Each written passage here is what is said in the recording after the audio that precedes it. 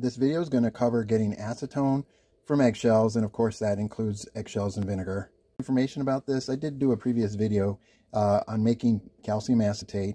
You start by making that from eggshells and vinegar, as I just mentioned, and the reaction for that is the calcium carbonate, which is in the eggshells, is mixed with the vinegar and or acetic acid here, which is what this is, will yield calcium acetate plus water plus carbon dioxide. See the calcium acetate formed is aqueous here because it's mixed in some water. So you want to dry that out until you have a solid.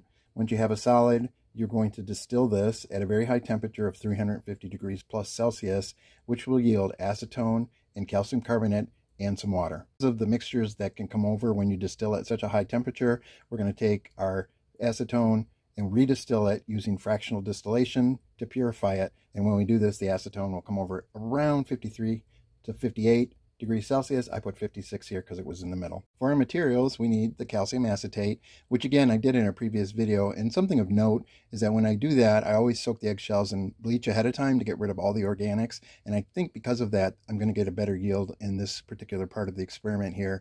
And you need a distillation apparatus, which has a fractional column for the second distillation. Our methods, we're going to heat and distill the calcium acetate to start with, and then we're going to take the product and we're going to fractionally distill it in order to get our pure acetone in the end. And to cover this fractional distillation a little bit more, I'm going to turn this over to Dr. Mr. Butane Fireball. Hello, this is Dr. Mr. Butane Fireball, and I'm here to talk to you about some fractional distillation. Now, this right here is a fractional distillation column, but it's probably multiplied by 20. So, a regular column is only about 1 inch across, and that's what this would be. But instead of just a straight tube of glass, they took and they put these there things in here, like a little dent, like you put your finger in there like that, right? Except for they're only a couple millimeters in diameter, but they occur with regular intervals all the way up the tube. This is the bottom of the tube, that's the top of the tube. You got here down at the bottom, you got the round bottom flask, it's on the heat, and you got this volatile liquid coming all the way up, going all the way up here, and eventually going to the distillation tube, which would be going in that direction. Now, because the heat's down here and it's cooler up here, as your liquid gets heated, it heats each one of these little ones individually, but it does it kind of slowly because the outside air is coming in and it's kind of mixing deep down in here. So it takes a bit of time for this to heat up from this one to that one to this one to that one. And because it takes some time to heat up between all these little indentations right here, that means that you can divide the temperature a little bit better, and you can have something that might be just a little less volatile falling behind here, or something just a little bit more volatile up here. And so it divides it, it fractionates it. That's what that's talking about. I'm not talking about like 1/3 or 1/4 or none of that math stuff. Although that stuff's important, it's not talking about that. It's talking about breaking down the volatile liquids in between their different temperatures so that by the time you get up to the very top of this thing, which is about a foot long, you know, that's kind of long, you get to the top there, you have divided what you really want at the top to all the other stuff that's falling behind down here because these little indentations are cooling it down and it's dripping back down into that round bottom flask. So I hope this helped a little bit. It was fun to do, but I need the zip tie, really. So I got to be done right here. Thanks for watching. In a previous video, I made this fire gel and saved some of it right here. But you can already see some of the alcohol evaporated, so the calcium acetate is starting to come out of solution there. It's a mechanical reaction, not really a chemical one. So what I'm going to do is just pour this in the beaker. It's got a wider mouth, and wait for the alcohol to evaporate, which will give us the calcium acetate we need to make our acetone. I started to heat this to get rid of the alcohol quicker, and it's almost done.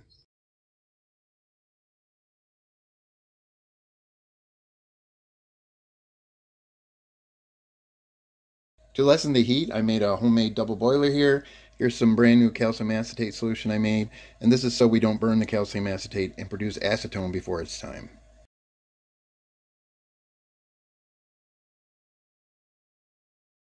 Combining the calcium acetate I just made with what I already had, I have 56.44 grams of calcium acetate that we'll start with in making our acetone.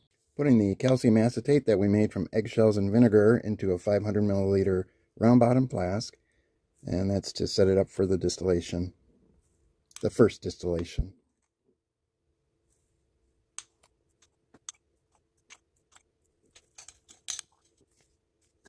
I'm going to turn on the heat here. It's ready to distill. we need to reach at 380 degrees Celsius or close to it to form the acetone. So I'll be covering most of the apparatus with aluminum foil to help reach that temperature. It's been about 20 minutes and we're just starting to get our first drips on this side. As it's dripping on the other side, we still have quite a bit of powdered calcium acetate on this side that needs to be broken down. So I had to go a little bit nuts on the aluminum foil here just to make sure I can get as much heat trapped in there as I could.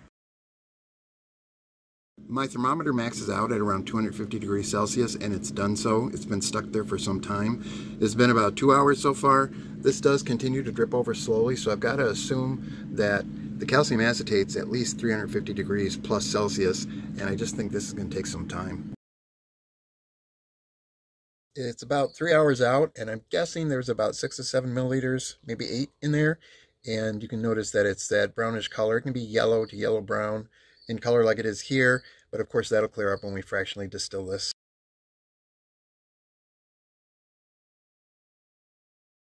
It's been about 5 hours now and nothing has dripped over in about a half hour, so I'm going to call it quits. We see some calcium carbonates definitely collected on this end, but we're done. Here is our first distillate here. I'm just going to measure this to see how much we're going to start with before we fractionally distill this product. And quite frankly, there's significantly more than I counted on. Looks like we have just under 22 milliliters of liquid here that we're going to fractionally distill. This is a fractional column here. You can see the protrusions that go inside like that, as I explained earlier, and it sits up and down vertical. There's our messy acetone that needs to be purified. So 500 milliliter round bottom flask up to a fractional column across a traditional distillation and down here to where we should collect our good acetone. Because acetone will come out between about 53 and 58 degrees Celsius, I'm not going to heat this very much at first because we don't want to bring over other things eventually too. I've added the aluminum foil just to insulate the fractional column a little bit more. The coil is dark, it's not red at all, but we can see acetone really starts to act up at a pretty low temperature. It's been about 15 minutes and we're getting our first drops of acetone over here. To prevent distilling anything we don't want, I'm probably going to stop this distillation a little bit early so we get as pure of acetone as we can over here. This has been running for about 20 minutes and that's starting to look pretty gunky in there. We still have clear drips on this side, but I'm not going to take any chances and we're going to stop. We have our final product here. Nice clear acetone. But this has a strange odor. It smells like acetone, but there's something else. Final yield, 5.2 milliliters of acetone. The true test of our final yield, see if it burns.